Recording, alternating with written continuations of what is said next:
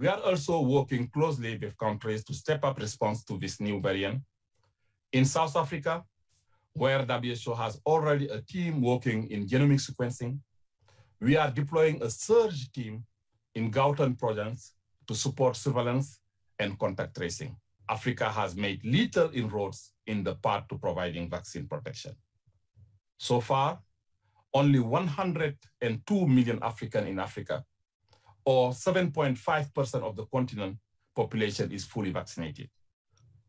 More than 80% of the population has not received even a single dose. This is dangerous.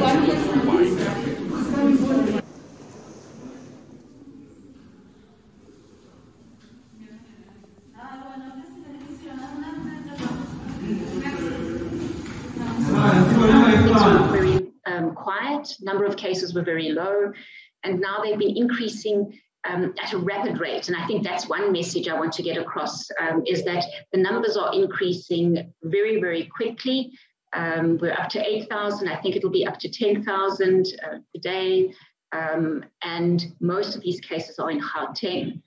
However, in all of our provinces, we're seeing an increase in percentage testing positive of all tests, SARS-CoV-2 tests being done. And we think that the numbers of cases are going to increase in these provinces. Our last effective reproductive number shows that the reproductive number for South Africa nationally had increased, and in several other provinces was increasing. So we believe that the numbers of cases will increase exponentially in all provinces throughout the country.